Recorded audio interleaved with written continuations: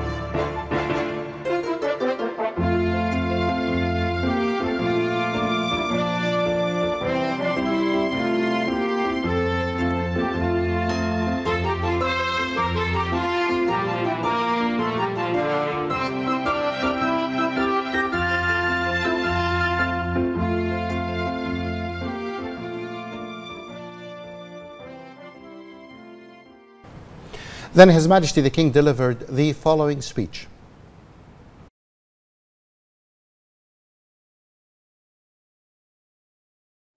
أدعو جلالة الملك حمد بن عيسى الخليفة ملك مملكة البحرين لإلقاء كلمته فليتفضل.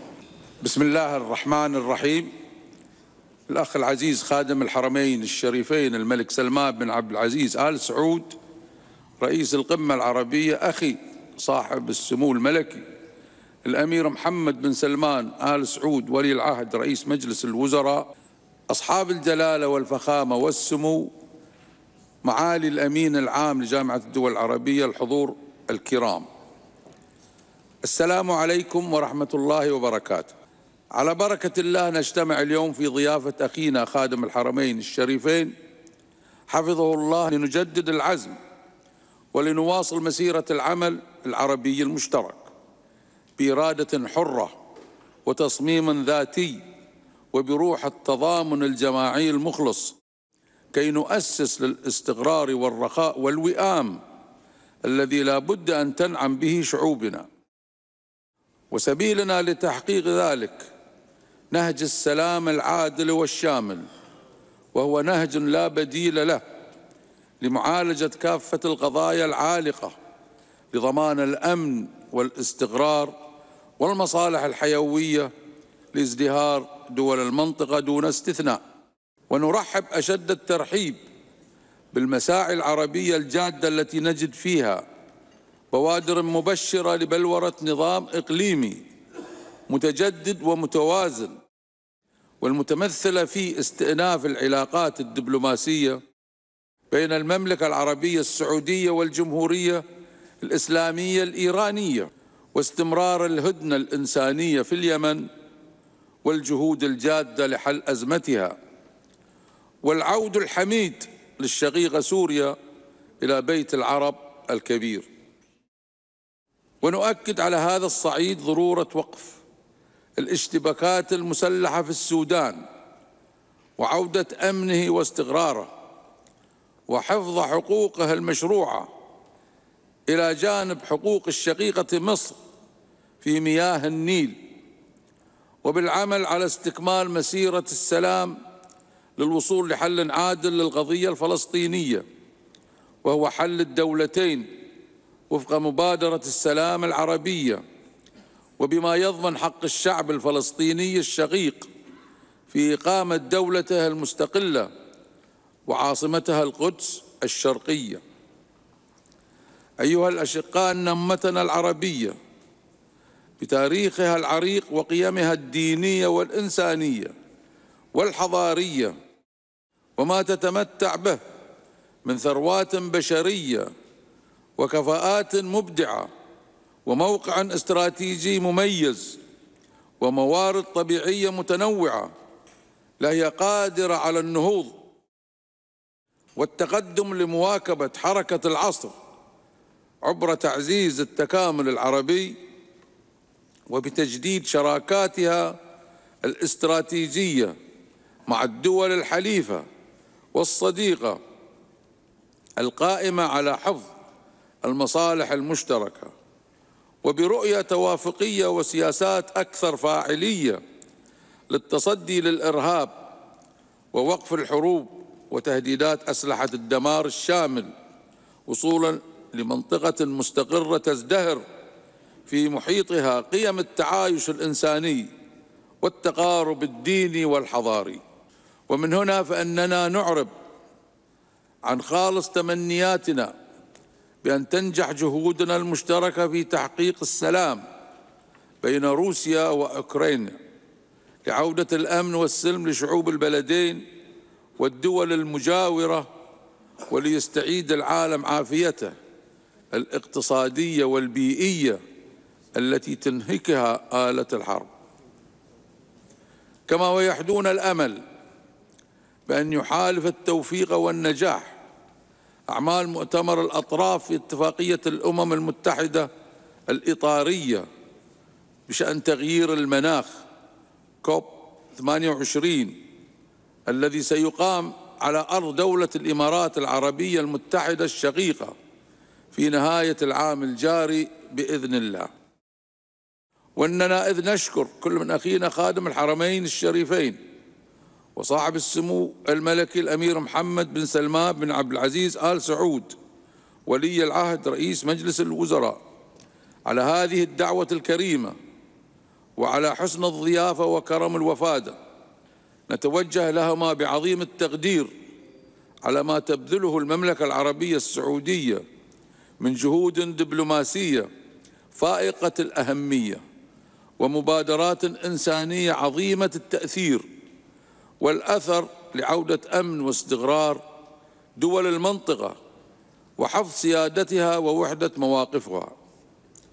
ولا يفوتنا كذلك أن نتقدم بالشكر الجزيل إلى فخامة الرئيس عبد المجيد تبون على إسهاماته الطيبة في تعزيز العمل العربي المشترك لدى ترأس الجمهورية الجزائرية الديمقراطية الشعبية أعمال القمة 31، وأن نعرب عن خالص الامتنان لمعالي الأمين العام لجامعة الدول العربية وجميع منتسبي الأمانة العامة على حسن الإعداد والتحضير لأعمال هذا الاجتماع، سائلين المولى عز وجل أن تشهد أعمال هذه القمة المباركة كل توفيق ونجاح تحقيقا لما نصبو إليه من أهداف خيرة تعود بالمنعة والرفعة لدولنا وشعوبها.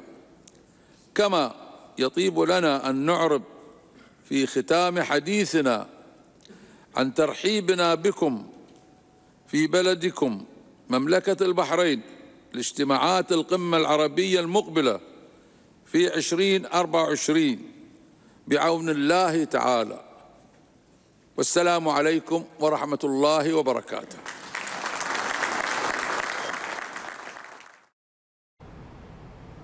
During the speech of the Saudi Crown Prince and Prime Minister, His Royal Highness Prince Mohammed bin Salman bin Abdul Aziz Al Saud at the opening of the current session of the Arab Summit affirmed the advancement of peace and cooperation in a message addressed to the East and the West.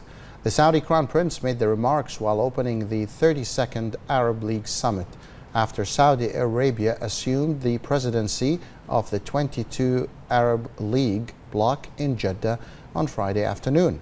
Saudi Crown Prince Mohammed highlighted the untapped potential of the Arab world, saying Arab states enjoy enough cultural capabilities, human and natural resources to assume a leading position and achieve prosperity in all the fields. He also emphasized that the Palestinian cause was and still remains the pivotal issue of the Arabs.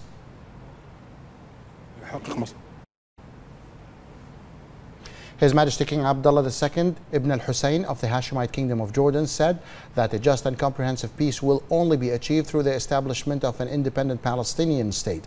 He added that the system of joint Arab action calls for strengthening cooperation among all the Arab countries. For his part, the President of the Arab Republic of Egypt, Abdel Fattah al-Sisi, affirmed during his speech at the Arab Summit the support of all efforts to activate Arab cooperation to take into account the common interests of the Arab nations and peoples. For his part, the Secretary General of the League of Arab States, Ahmed Abul Ghait, called for an end to the bloodshed in the Republic of Sudan, pointing that the crises in the region are witnessing a state of stagnation compared to the past period.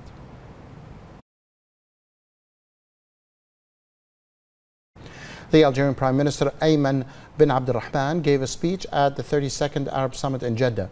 During his speech at the opening, the Algerian Prime Minister stressed that the world is going through a state of polarization and crises in energy and food security, calling for mobilizing efforts to support the most affected countries. He also touched upon the Palestinian cause, calling on the international community to bear the responsibility for finding a just solution to the conflict. Ukraine's President Volodymyr Zelensky gave a speech at the Arab League summit in Saudi Arabia. President Zelensky was invited to participate in the summit, where he was to meet with the Saudi Crown Prince, His Royal Highness Prince Mohammed bin Salman, and others. During his speech at the summit, the Ukrainian leader said his government is working to end the naval blockade imposed by Russia on Ukraine's ports and are forced to continue fighting. He expressed his happiness and admiration for Saudi Arabia's mediation in the release of Ukrainian prisoners, adding that what is happening in his country is war and not just a conflict. The 32nd session of the Arab Summit held in Jeddah, Saudi Arabia, received wide media participation and attention. The media delegations attending the summit highly praised the Kingdom of Saudi Arabia for playing a leading role in preserving the stability and renaissance of the Arab people. It was confirmed by the presence of about 150 journalists from more than 100 regional and international media institutions, an indication of the extent of Arab and international interest in the summit. The Kingdom of Saudi Arabia provided great facilities for media delegations, most notably the Media Oasis and the Center's advanced technical studios, and support for all media institutions.